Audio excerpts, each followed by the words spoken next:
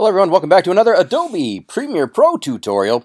This one I'm using Adobe Premiere Pro CC 2018. Let's see what we got here. Yeah, I've got the 2018 version going. As you can see, I'm using build 224 as I just showed you. So if you guys see things that are a little different than what I got going on, well, that's why. But anyways, let's just get rid of that. Guys, this one I'm going to show you how to change audio. If you did some filming and your audio doesn't come out correct, this one technique will blow you away, guys. I've got some footage here that I took, and it's just audio footage. There's no real video to it.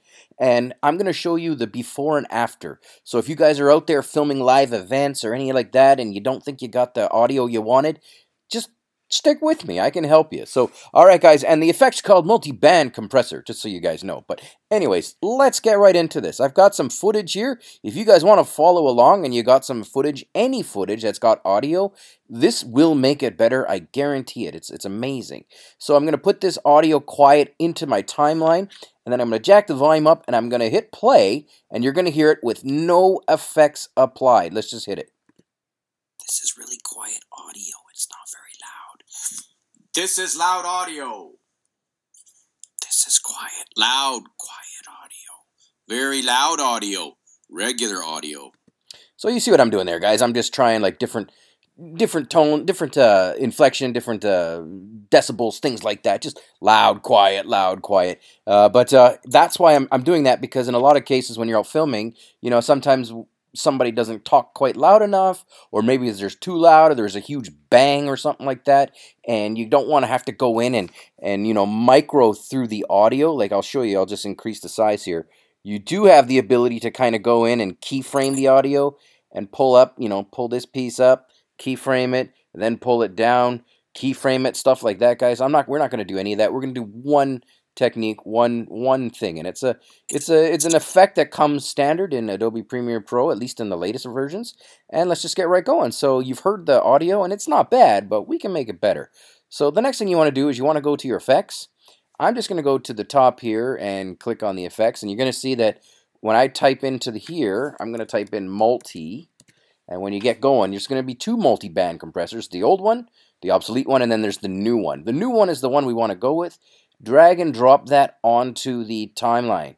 Okay, now when you'll see over here on the left side here, when I'm in the effect controls, it is applied, but this is a very messy workspace for me. So I'm going to click back to editing, and I'm actually going to increase the size of the timeline and decrease the size of the video part, because it doesn't really matter what the video is, because this is an audio tutorial primarily. So there we go, guys. So let's just hear again what we got. Okay, actually, you know what? I'm going to turn it off. And again, listen to what we got here. This is really quiet audio. It's not very loud. This is loud audio. Okay, it's not bad, but I mean, it can be improved for sure. So what the next thing you want to do is you want to turn multi-band compressor on. You want to go to your effect controls. Then you want to click edit.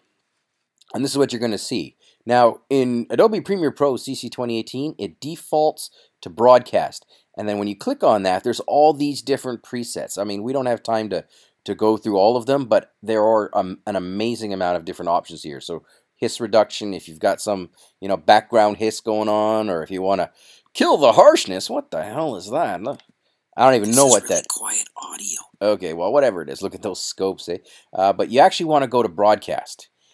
And here's the thing. Here, I'll stop you here quickly, because when you default and it defaults to broadcast, I don't know if you saw it, but it defaults without applying the effect. It's absolutely bizarro, but you actually have to click on it and then click one of these other ones like hiss reduction, and then you'll see that it does, you know, its thing, and then go back to broadcast, and now the effect is applied. It is bizarre, but you have to do that. And you'll know the effect is applied just because you'll see that these little dials are in different places, where when it's defaults, it all just defaults to 0. So again, guys, I don't want to go too far down the rabbit hole, but you do have to click down, select one, and then select broadcast again. Now, the thing that we want to look at, and you only really need to adjust two things. I mean, you can mess around if you really know your audio, but if you want to just quick and dirty and do this right and do it really good, you want to change the attack and the release. The attack is basically how touchy it is. So if you have quiet audio, how fast do you want the effect to boost the audio up. So if someone's talking real quiet, how long do you want to wait until this effect kicks in? In this situation, you want to go down to 1 millisecond. You want it to go really, really quickly. You know, you don't want somebody to the voice to gradually increase on the attack. And in terms of release, guys, this is kind of seasoned to taste, but I generally go with about a 200 millisecond, about 200 milliseconds for release. This is basically like, the attack gets when it's quiet, release is when it's really, really high, when it's got a bit booming sound, so it slowly releases it off. This is my stats. This is what I go with. But you guys can season it to taste. Now let's click off of this, and now the effect has been applied. Let's listen to it again without the effect. This is really quiet audio. It's not very loud. This is loud audio. Okay, you heard it. Now we're going to apply the effect, and you can toggle the effect on or off by clicking this in case you weren't sure. Clicking on that, now let's toggle the effect on and listen. This is really quiet audio. It's not very loud. This is loud audio. This is quiet, loud, quiet audio. This is just by doing this alone, we've introduced bass. We've made sure that the quiet parts are louder and the loud parts are brought down. It's an amazing effect, and you can apply this to like huge rolls of footage. So if you have like a 20-minute piece of film, you've been filming 20 minutes straight, you don't want to go in there, like I said, and keyframe every little bit.